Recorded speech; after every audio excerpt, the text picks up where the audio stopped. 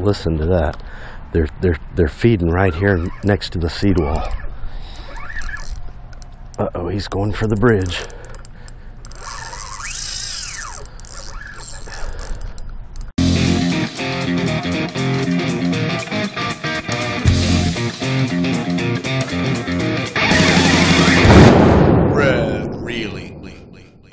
Hey, good morning, fishing friends. JC here with Rad Reeling. Came down here this morning. There's tons of seaweed in the water.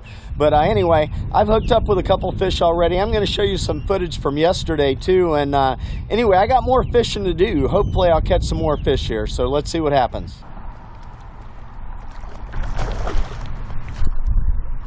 Oh my God. Oh my God. He was just chasing it. Had seaweed on it. Oh, that's a big snook.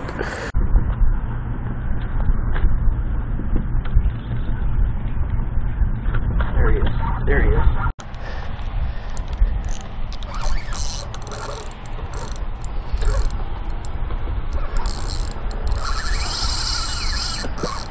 Listen to that. They're feeding right here next to the seawall. Uh-oh, he's going for the bridge.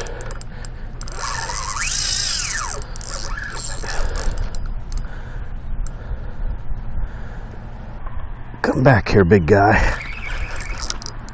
Oh my God, it's a big fish.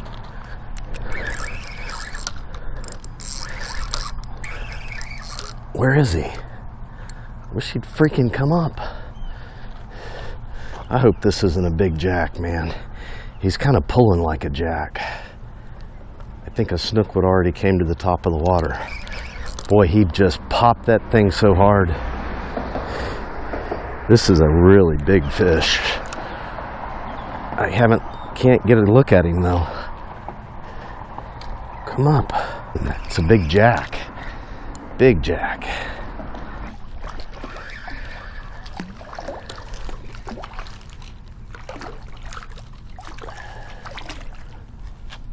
God. Look at the size of that jack, man. Ooh. Yeah.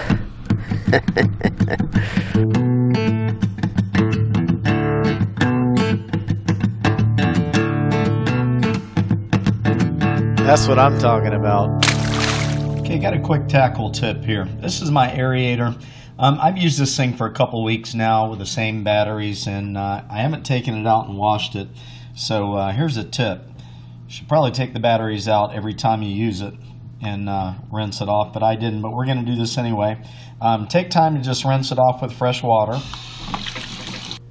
After you do that, you want to dry it off really good. Once everything's dry, just give it a shot of your favorite lubricant. I'm using WD-40. And that's it. That'll extend the life of your aerator a long time. The pump will wear out before the battery connections do.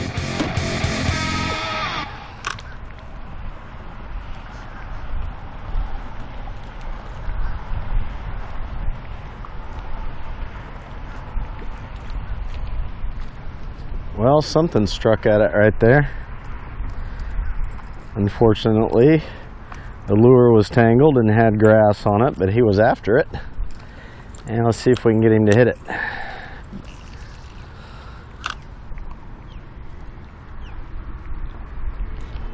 There he is. Ah, snook. Nice. Good snook, too. Yeah. Yeah. All right.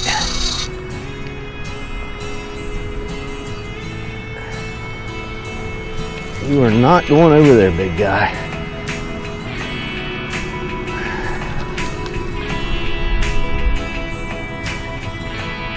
Good fish. Really good fish.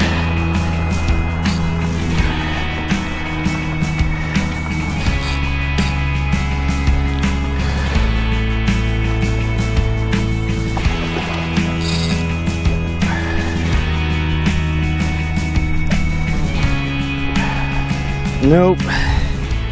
He is officially 24 inches.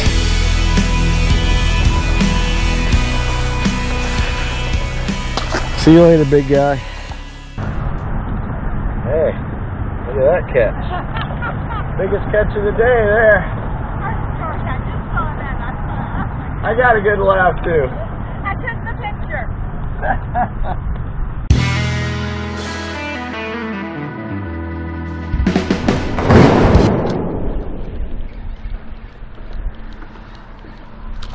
There he is. There he is. Right there.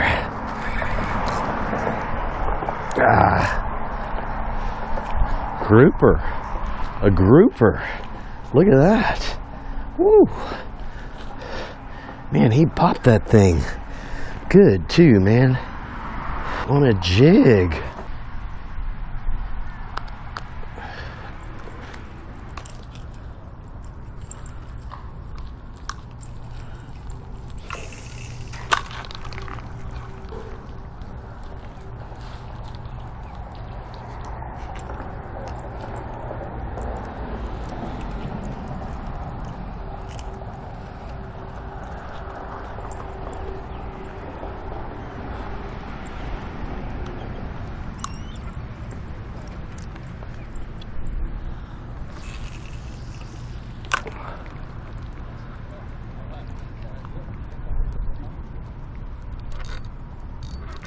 There he is.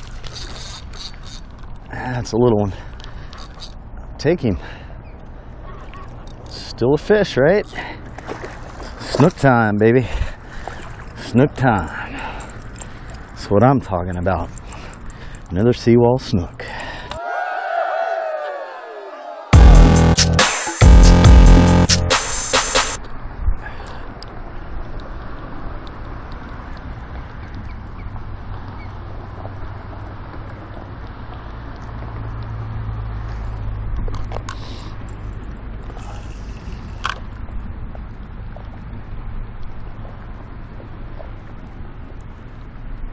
There he is. Nice. Very nice. Little guy. Yeah. Another grouper. Grouper. Grouper, nice. They're good eating. Yeah, he's not big enough. Oh, you got to throw him back? Yeah, they got to be 26 inches, I think. Yeah, you don't want to get... Man, there's no way this guy was coming off. All right, see you, guy. This is what it looks like when I fish. Stuff's thrown all over the place. Hey, when the bite's on, man, you got to do what you got to do, right?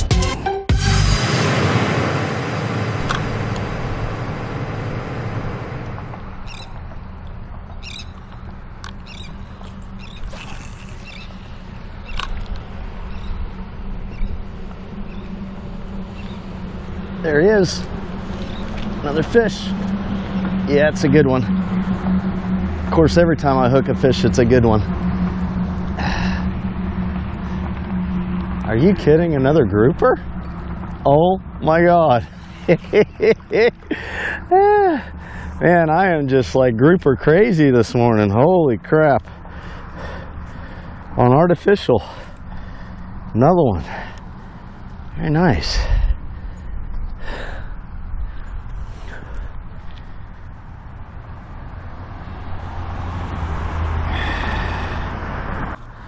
Another grouper, man. Crazy. All right, see you later, big guy. Hey guys, so that's my 4th trip fishing now, and you've seen clips from 2 of my fishing trips. Oh, on every trip I've had some kind of activity. The other morning, man, oh my gosh, I hooked a huge snook. But anyway, I'm glad I got some footage put together for you guys. It really takes a lot of work sometimes to get out here and catch these fish, but it's so much fun. So you know what I always say, don't just sit there, get out and go fishing, start living your life. Hey, thanks for watching. Make sure you subscribe. Thumbs up are always appreciated, and I'll see you guys soon.